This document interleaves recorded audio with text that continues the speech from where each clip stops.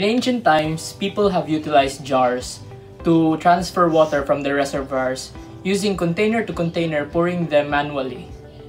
Now, that process would have been effective, but with our knowledge today, it wouldn't be the most efficient way.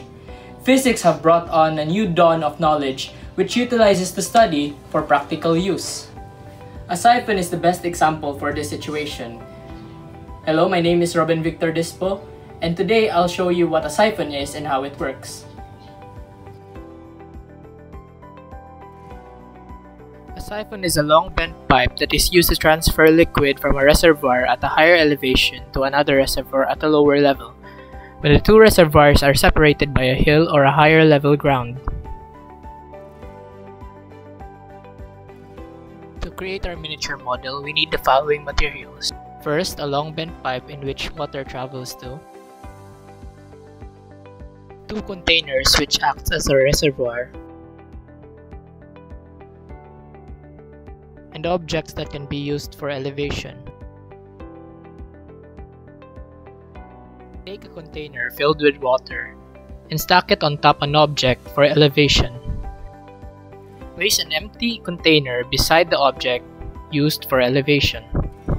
Take a tube and dip one end in the container with water. Form mouthing on tube. Place the other end of the tube in the empty container. Repeat the process but with varying elevations.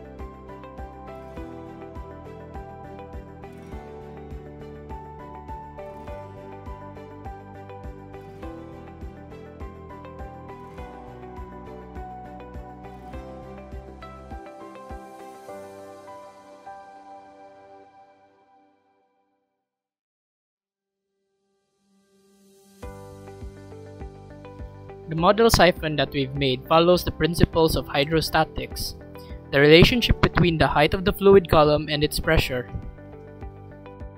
The highest point in the tube actually has lower pressure than atmospheric pressure.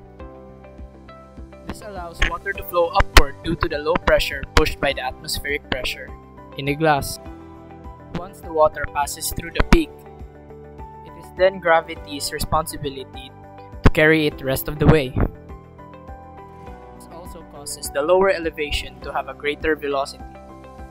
Also, as the siphon follows the principles of Bernoulli's theorem, it is likely noted that the velocity when observed changes as height changes.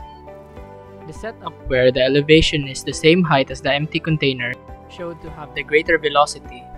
When decreasing the height of the elevation, it also decreases the velocity of the water exiting the tube.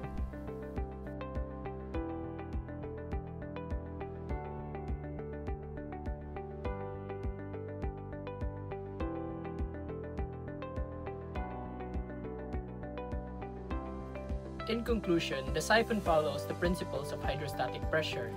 This explains why there is a flow of water within the tube from container to container with an elevation.